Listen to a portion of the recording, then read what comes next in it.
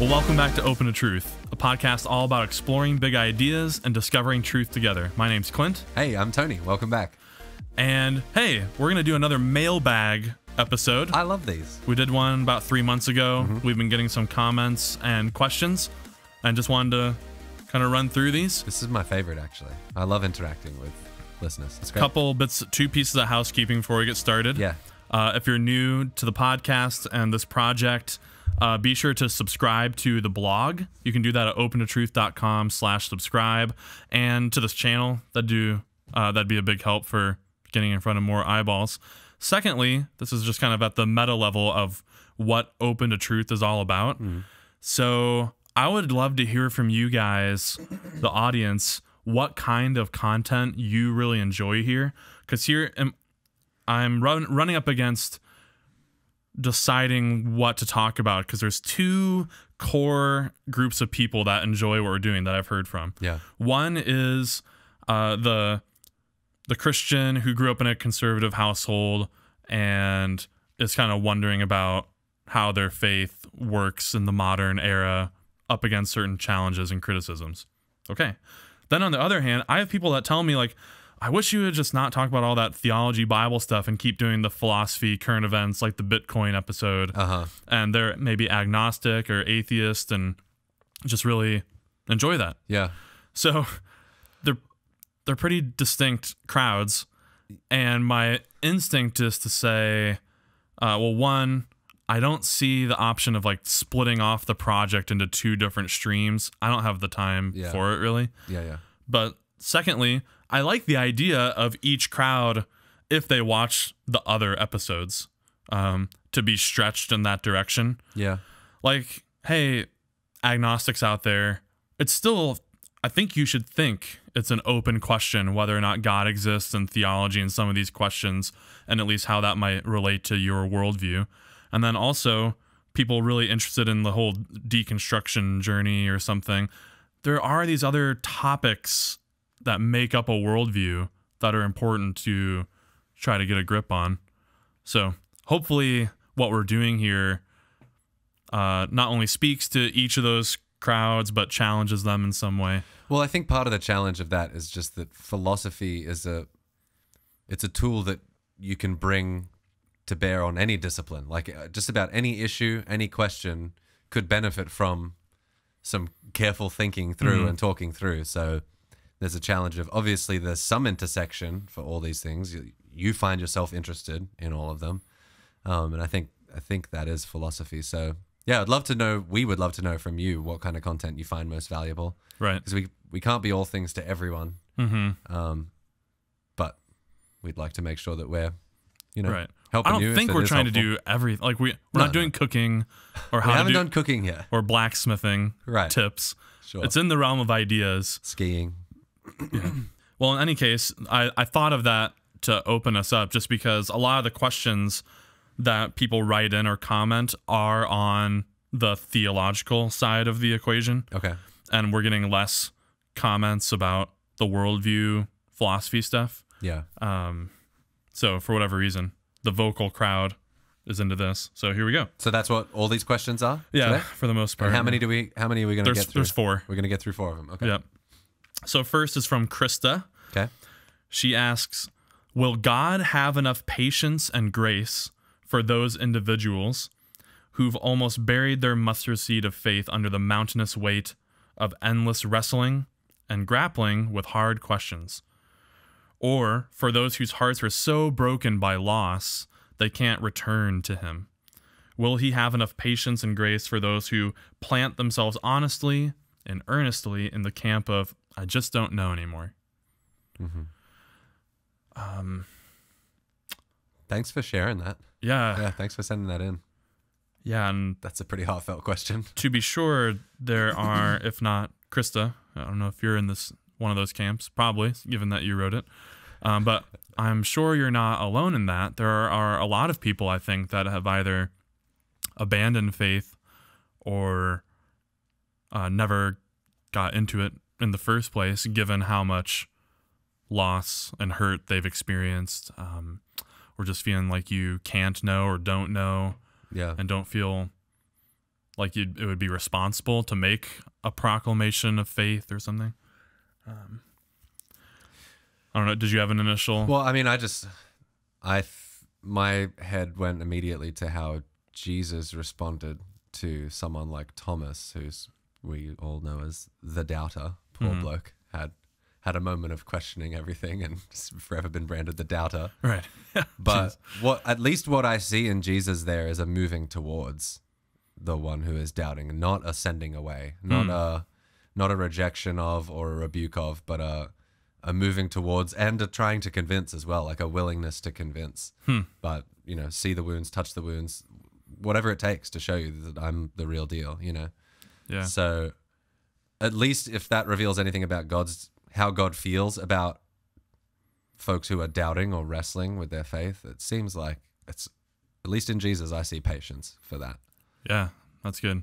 Yeah, I mean, just like what the meat of the question, will God have enough patience and grace for X? I mean, fill in the blank. Yeah.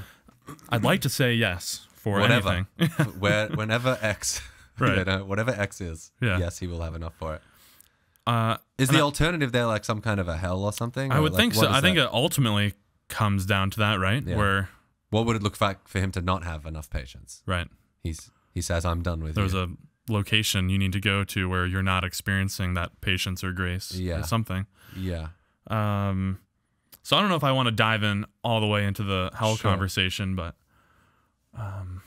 Well, another thing that might be helpful, I don't know, Krista, if you've read The Sin of Certainty by Pete Enns. That's like, I've probably talked about this book on the podcast a bunch, but I found that to be a really helpful read during some deconstruction type stuff where you find yourself sort of adrift in an open sea of ideas and feeling pretty anchorless at times. That book is a good, The Sin of Certainty by Pete Enns. Good. It gives you permission to be a little more okay with gray and not black and white and not being so certain about things. And that actually might be what God prefers, is somebody who doesn't need to have all the answers and doesn't need to have it all figured out, but instead trusts. I think the subtext of the subtitle is why God desires our trust instead of our correct beliefs or something like that. So yeah, Sin of Certainty by Pete Enns. Check that out. That's a helpful book. Well, and too, like, maybe like we could flip the question back on not just Krista, but anyone thinking through this. What do you plan to do in the meantime? So let's say you do have the stance of, I just don't know anymore. Yep. What kind of behavior, I guess, are you asking for God to have patience and grace on you for? Oh, good. Does that make sense? Yeah. Like for someone to be gracious toward you, it'd be like the context of it is maybe you are doing something that's not ideal. I've wronged or them. yeah. Yeah. So I don't know what that would be. Maybe someone asking this is like, maybe not, I don't know. Maybe they grew up being told you need to read the Bible this amount or pray this amount, go to church this amount. And they're feeling like they don't want to do, they're just finding in themselves a lack of desire to do those things, stemming from the not knowing. I don't know if any of this is true. Yeah. So I'm less inclined to sacrifice my time to pursue these religious goals or spiritual goals when I'm not sure that any of it's real or true. Yeah. Yeah. And so maybe that's the behavior they're asking for patience or grace through. And to that, I would still say, yes, God does have the patience and grace to walk with you through that. I would just encourage someone going through this to just remain open as much as you can. Intellectual virtue of openness.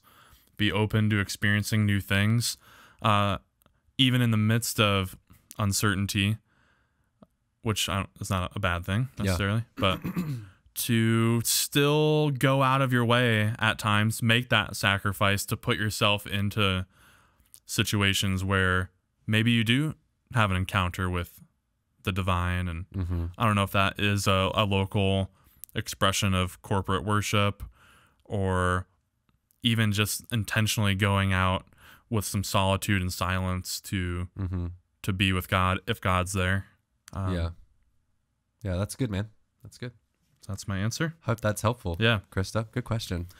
From Brent, this is from YouTube. Brent asks this: if your personal conviction is evidence for Yahweh's existence, is a Muslim's personal conviction evidence for Allah's existence? Allah, I think. Allah. Okay. Yeah. Forgive me. Good. Were you asking Allah? Everyone. Oh, Yeah. okay. Asking Allah to forgive you. I haven't done that before.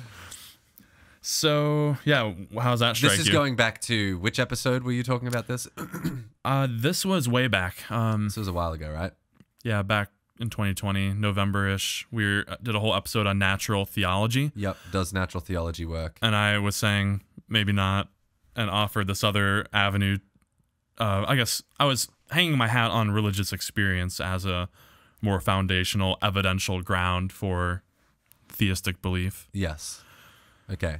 And his question is, if you justify your belief in God on the basis of your religious experience, I guess we can tease it out a few different ways. Yep. Is a Muslim just as justified in his belief in Allah if he's had a religious experience? Should you be convinced by his religious experience? I don't think that's the case. That was the second part. That was never part of your claim in the natural theology discussion, right? Is that, Right. that your personal experience shouldn't compel anybody else to believe? So a couple quick distinctions, some tools to use for this response to Brent's question. I think we have to keep in mind the difference between privately available evidence and publicly available evidence. So publicly available evidence is evidence that anyone who's observing it could get a handle on, latch onto, and incorporate into their own evidential structure, just like you or I would. Yeah. So imagine a spectator sport where LeBron James has dunked the ball and I'm seeing the ball go through the hoop. That's like public evidence of the Lakers should get 2 points. Yep. Right? I saw the ball go through the hoop and everyone else did. And there's nothing in principle stopping anyone in that room as long as they have the correct functioning machinery to witness that. Yep. Yep. It performs the same role in your belief structure as it would for me. Mm-hmm. Now, privately available evidence is different. So right now, I have a little tickle in my throat. Me too. A little bit of a pain. Yeah. Me too. And you don't have the evidence for that like I do. No. Now, I reported it. I have testimony. You have testimonial evidence. I have testified to this pain. But the felt acquaintance with this pain, that one, the one that's happening here, you don't have. No. Now, you can conjure, and you even just said, like, I do too. Wow, what's going on there? You are inferring that the feeling that you have is similar to my feeling, but it's not the same. It's not, no. It's not the same. They're numerically distinct, if anything. So they're privately available experiences. My private experience cannot, or at least should not, play a very important evidential role for you at all. Right. The only way it would is that it undergirds the testimonial evidence that I'm giving to you. Yeah. Okay. Yeah. So one way of answering Brent's question then is to say, look, if someone, let's say Iran, I guess, I guess they populate the globe, but Muslims, Yes, they do. So Medina. Sure, yeah, I guess a fair few. There's a few. There are a few? There's a few. You think? Yeah. So their experiential evidence of Allah, and that I'm already having trouble with that sentence, but okay, just bear if you can accept that for a moment, is not that doesn't count as evidence for me that Allah exists. Okay. Right. Yeah. Is that wild Oh, to say? Okay. No. Now another way of picking on this is what I had a problem with even uttering: personal experience that supports the claim that Allah exists. I'm worried that it's just confusing what's exactly going on here and how these words have come to the fore. So I just want to make room for this possibility that there is one God, ultimate reality, creator of everything, sustainer, rescuer, let's say. Mm-hmm. And human being, if God so chooses to self-disclose and self-reveal in some way, that all sorts of human beings could be having experiences of the one God that exists. Yes. So I am not trying to say that Muslims do not have genuine religious experiences. That's bonkers, dude. Right, right. Your view has to leave open the notion that people that think differently from you and have different cultural backgrounds have genuine religious experiences. Yeah. Now, again, if you're an agnostic or atheist, you might interpret them differently as just firings in the brain like anything else, merely so, right? Yep. And nothing supernatural is going on there. But let's say that it is, that it's then another claim to say like, oh, I've experienced Allah or I've experienced Yahweh. Yes, it is. Now I've made an inference. I have had this maybe this is too heavy sledding, but non-propositional. Okay. So a proposition or a statement, it doesn't have content to it. I just had a raw, if you can imagine just the phenomenology of it. There's a phenomenon that I'm acquainted with. Yeah. The painfulness of pain. Yeah. It doesn't have a linguistic texture to it. You know, it's just a felt feeling. We can try to describe it with language, but the feeling itself was non-propositional. Okay? Yes. But all of a sudden, when I do try to bring language to the table to describe it or to tell someone about it, that's also the place where inferences are then being made. So we can wonder all day about whether your personal experience and how you've chosen to linguistically represent it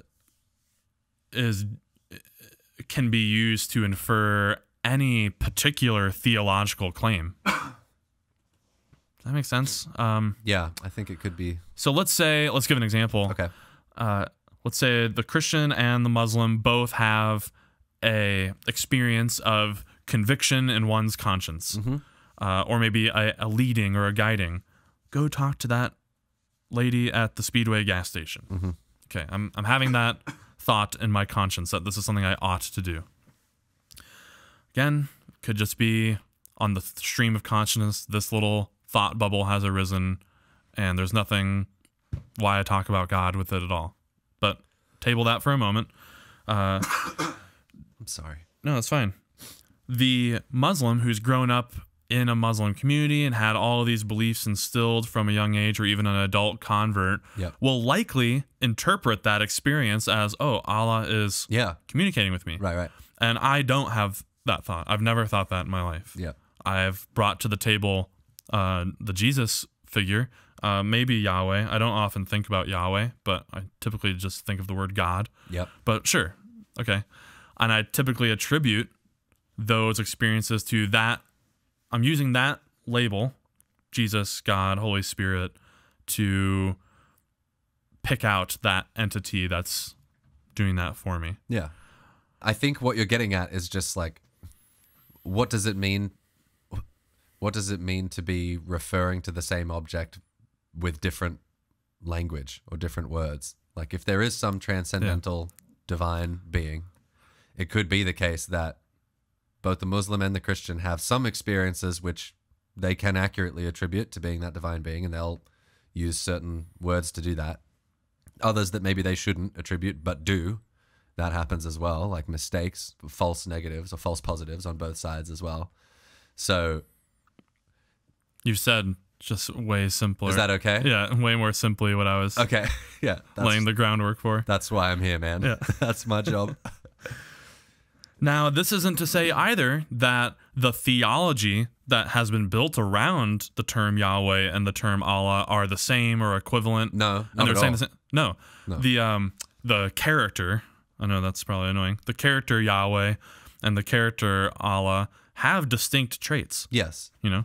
Yeah, which just goes back to, and not to spend too long here, but one of the points you make in the natural theology argument is, if we're going to search for some sort of existential rescuer or a divine being, let's start with the minimum thing that we're looking for. Let's not get super specific with this being has a name, its name is Allah, or its name is Yahweh, it has this particular relationship with the Jewish people, whatever, you know, little particulars you want to make about the God. Start with the most general God term you can, anything that would fit that description, that would solve your existential need, whether that's rescue from moral failing, rescue from suffering, rescue from death. Let's start there and see if we can find evidence.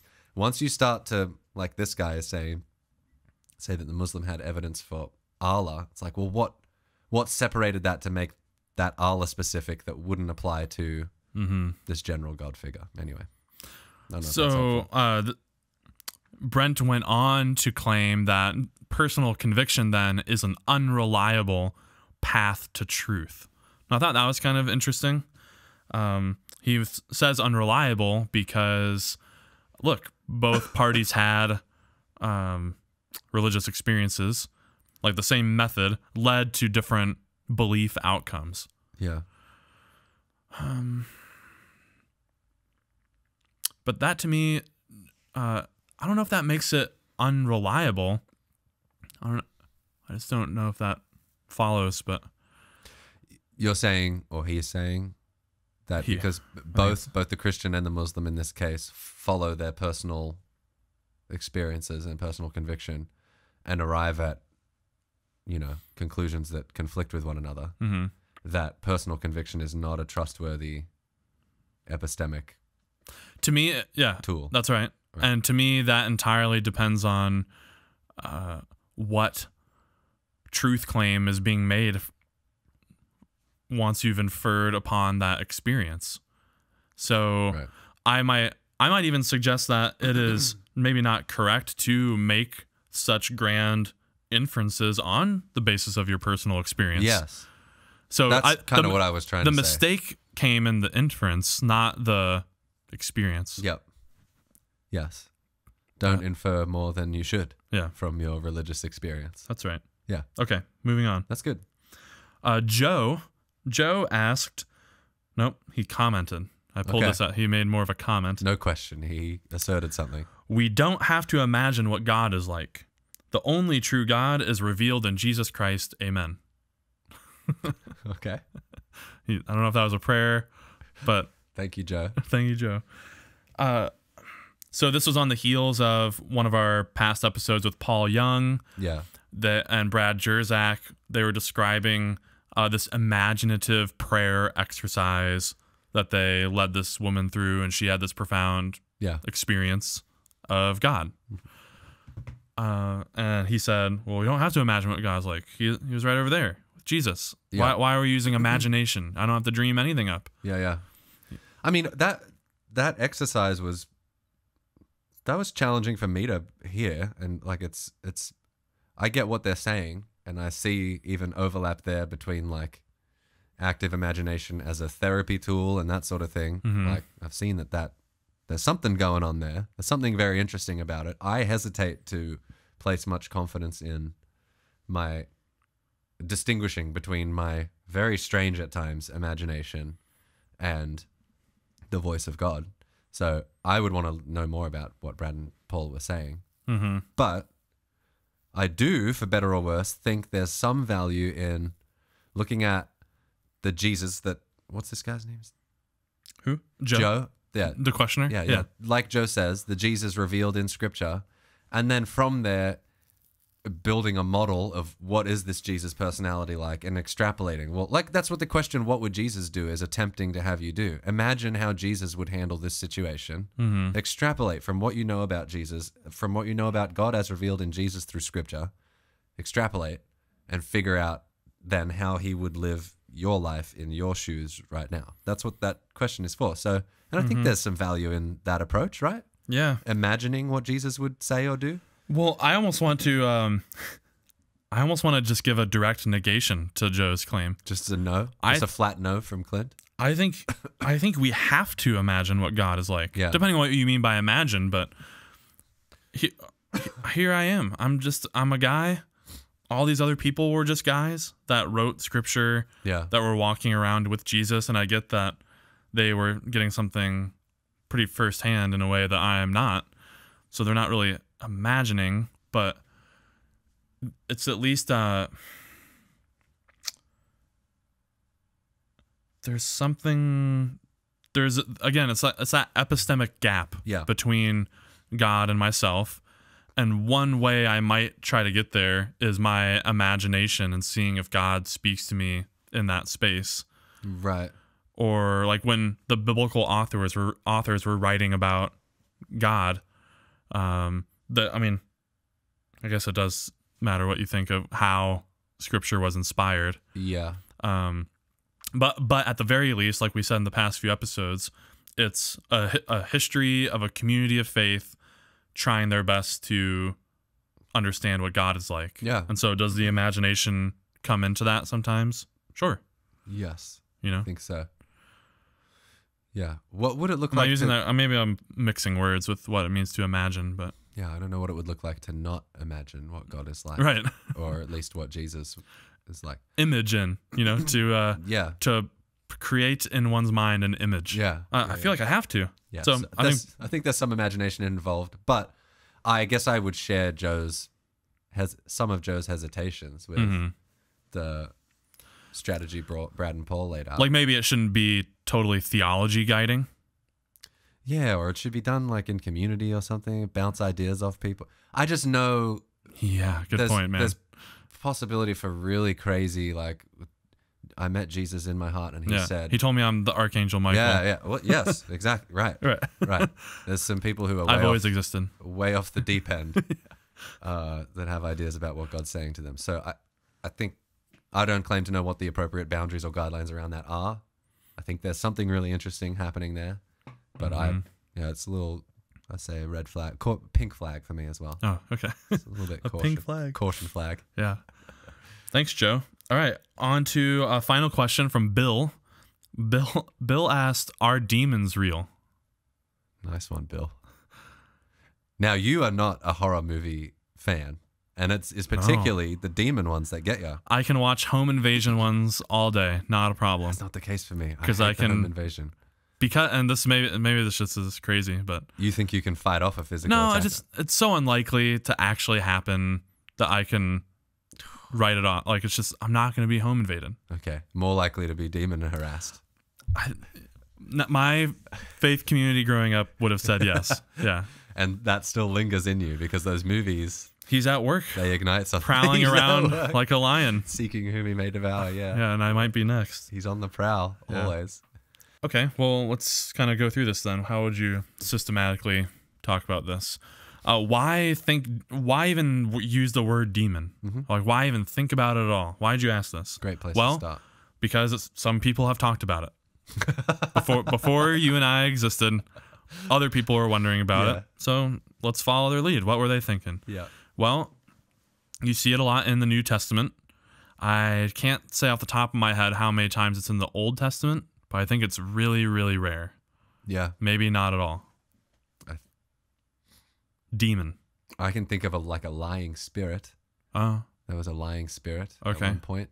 the Witch of Endor. Yeah. A little bit She of was conjuring. She was in touch with some Samuel the ghost. nefarious Yeah. spirits. Okay. I don't know if there's possession, like foaming at the mouth, throwing in the fire, that sort of thing. Correct us if we're wrong. If we're missing one. Get to the New Testament, though, and you'll find it peppered throughout. Reference to demon possession. Jesus, in particular, is casting out demons. Apparently, they can be inside you or possess you in some Could way. be a and- demoniac. yeah. You got heaps of them. Heaps of them. Yeah. So there's an initial reason to think that they are real spirits, personalities that are out there in the world. I mean, at one level, it could be as easy as way to answer this as, look, if you're willing to make space in your ontology, things that exist, for an incorporeal spirit God, that is all good. I mean, I guess there could be some personalities that are somewhat bad, if not all-consuming bad. And that's not, in principle, off the table once you've already made the commitment to theism. No. Correct? Right. Okay. That's different. I used to picture though them as being not just incorporeal, but I can picture them. So they must have a body or some kind of an outline. They manifest. They were muscular, your classic demon guy. Red-skinned? Well, yeah, something shadowy. Yeah, okay. And they would be places. They like physically located, whether in your bedroom or under your bed or, you know, in your car. Some of them like to hang out in different locations. Like, right. That's their main place. Mm-hmm. So that is different from just an unembodied mind or an agent, a will, which I think is what that's maybe a little more of a mature way to think about it, right? If you were going to postulate, I don't know, these unembodied personalities, it's more mature to think of it as a disembodied spirit than the localized. I just don't know how much. I don't know really whether it makes sense to say that it's a spirit, but then also say it takes form and it. Mm-hmm. But I guess who knows? I don't know. It's less. It's not. The rules are. I don't think it's contradictory. Right. It's just mysterious. I see. Those are different. Like they would. I remember reading a book one time that explained demonology, and I mean, I don't think it claimed to be the final. Okay. Yeah. Textbook on it. It was explaining like how they levitate objects by like holding them up, but you can't see the demon, and there's like diagrams and everything. So the object is floating, man, dude! Wow! You don't see the demon. So they're tricksters. Interdimensional. They make it look like they're levitating things, but they're not really. He's just holding it. Weird, man. Yeah. So sorry to take us. No, it's on track. That is, I think, how a lot of people conceive of them as, you know, invisible dudes who are trying to get you, torment you. Now, here's another just filament of this that maybe a more liberal or progressive biblical interpreter would do with this. So they would see talk of demons in the scriptures and church fathers and what have you, and say like, oh, well, of course, yeah, ancient people thought that those were real sorts of things. You have myths and different legends up until then talking all about, like, even from Greek mythology of Hades, and in the story of Odysseus's return home from the Trojan War, he encounters the ghosts of Agamemnon and Achilles down in Hades. Okay, so and those are dead humans in spirit form. So not necessarily a demon, but just the idea of a ghost or something, or a spirit that's not God that would have a localized place. There's precedent for this starting to come into a more central theological place. And you have some other biblical stories, such as like the story of Job and the Satan, the accuser, is testing God. And there's this whole passage in Ezekiel about the king of Tyre or Tyrion or something. Tyre. Tyrion's from WoW. And there's a few paragraphs about like an angel falling from heaven. And, so there's this whole story told about Lucifer was this angel, second in command to God or something, and was the worship leader or choir director or something, and desired power over God, so rebelled and took a host of angels with him. It's a fallen angel. Pride, first sin. And these are the demons that exist now. They don't really die. I guess angels are immortal. And so they are as well, even though they've chosen to rebel against God. Was it he took 2/3 or he took 1/3 of the angels? I'm not sure. How's that? I think down? 1/3. Yeah, I think 1/3 of the angels went with him, and there's two angels for every demon. Okay. But they're the same type of thing. Yeah, which is interesting. That's not always made super clear in art. They're like factions. Yeah. It's just one's not a totally different creature with a tail and horns and stuff, and the angel's a humanoid thing. Yeah. So that's all the story surrounding it. And so I think a liberal modern interpreter would say, of course they thought that. They wrote about that. Jesus spoke in that language. But really now we know that, or it's just far more likely that these were just extreme mental illnesses manifesting in people. So when someone's writhing around, frothing at the mouth, it's much more likely they have some kind of epilepsy or something. Yeah, man, seizure, epileptic attack. Yeah. And it's not a spiritual being inhabiting that body. Yeah. Now that being said, so I'm willing to entertain that. Like I've made space in my hermeneutics that could be the answer to this question. And I don't think it detracts from what Jesus is trying to do. It's just, all truth is God's truth. Different so if language that's for the true, same then thing. I want to take it on, Yeah. But on the other hand, and I haven't had firsthand experience of the sorts that some of these guys talk about, but boy, I mean, I think we've brought up on another podcast before, but old mate that traveled the world. Papa Gede? Yeah. Can you tell us about Papa Gede? Sure. Yeah, back in Australia, this must have been early 2000s. There's this guy, John Safran, who did this TV show called John Safran versus God. And he is a skeptic, like an atheist guy who wanted to go out and sort of sample the different experiences that the various religions of the world had to offer to try to find out which ones are true, which ones actually have something going, whatever. So he went to he got a fatwa put on him, and then he went to where he went and did peyote in the desert, and then he went and drank blood in a voodoo ritual. And anyway, one of the things he did was in Africa, some voodoo tribe that they have, I don't know if there was this hat that they would wear or something, but they would call on the spirit of Papa Gede. I don't know who Papa Gede is, but this demon to like possess one of them. And they would like, dance around the town and be all lanky and strange. And he would speak through that person, whoever was wearing the hat. He would speak through, Papa Gede, the spirit would speak through the person. And their voice would change and all sorts of things. Anyway, so John Safran went there and did this. And at the end of his little tour, the end of the series, he's wrapping up with, I think, a Catholic priest or a Christian, maybe it's an evangelical church, that performs some kind of an exorcism with him.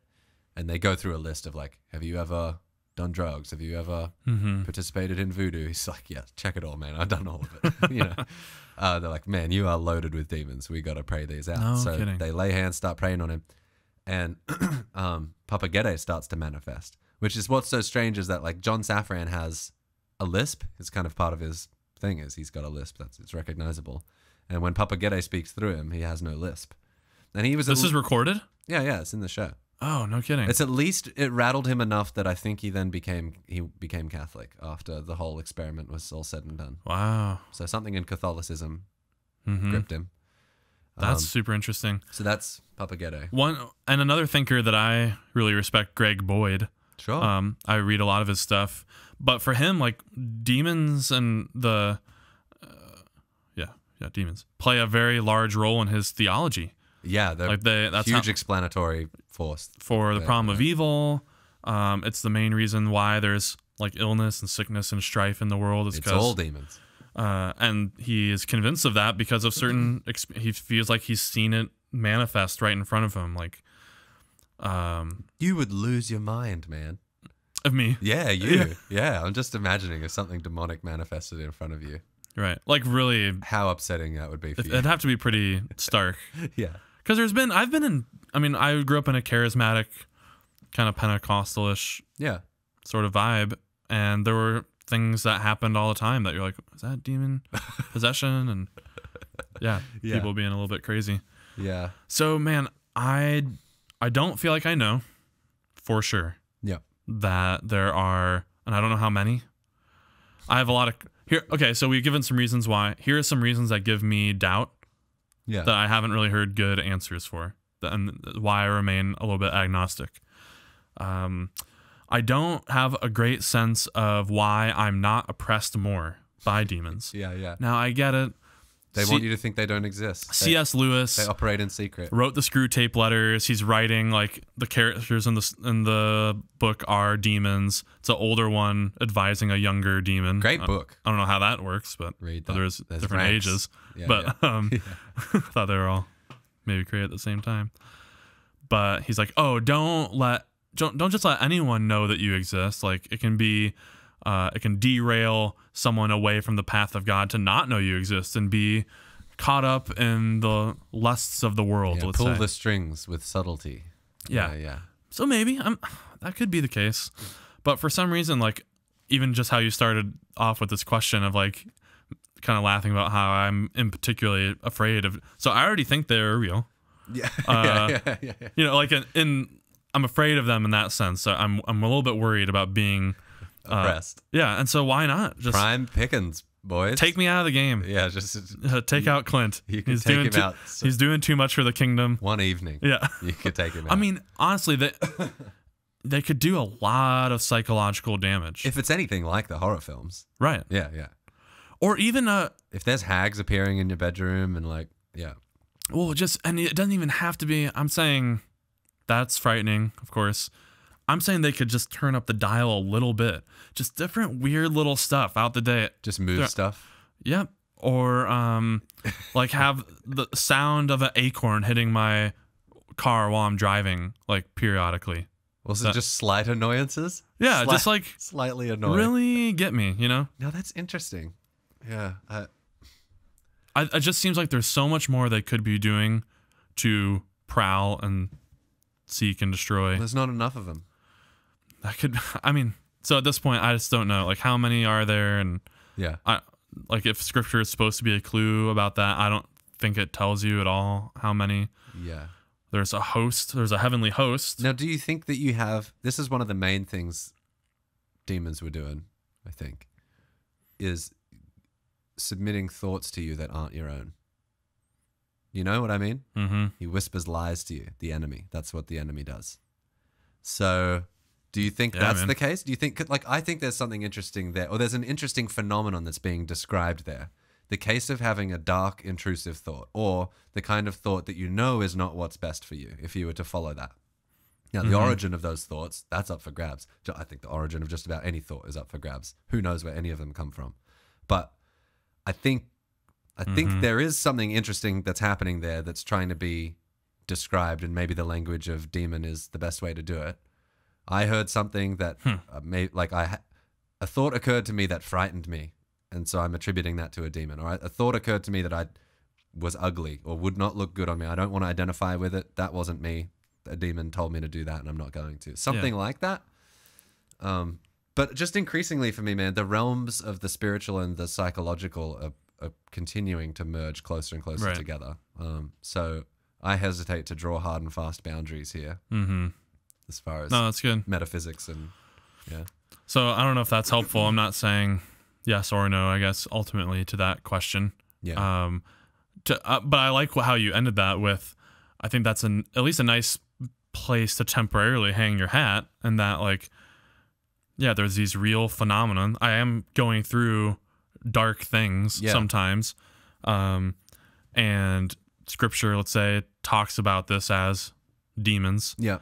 And just how do we think of that word? Is it a real spirit thing with its own goals and mission that's trying to do it, or what? But and it could be the case that it's really helpful to think about, like, do not give the enemy a foothold, and maybe it is helpful to conceptualize it as sort of a battle to stay virtuous and not allowing the enemy to get ground or whatever. Yeah.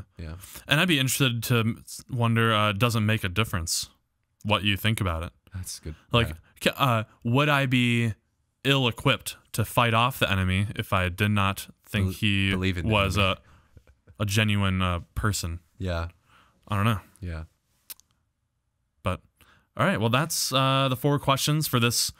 I love the mailbag episodes. I love these. Yeah. Please send in questions. We'd love to do more of this. Absolutely. Kind of thing. So I guess we'll do it, like, I don't know, once a quarter. Just let some questions trickle in. And that sounds right. Yeah. Well, thanks for watching. You can, again, comment on this video. That helps us a bunch. I will interact with you. That's a promise. Not every YouTube creator does that. It's not an assistant. Yeah. It's not an employee of Open to Truth. Yeah. It's Clint. Yeah. It's the real deal. Or you can write in. If you don't want it to be public, you can write in to mailbag@opentotruth.com. And yeah, we'd love to hear from you. So thanks for watching. We'll see you. We'll see you. Stay curious.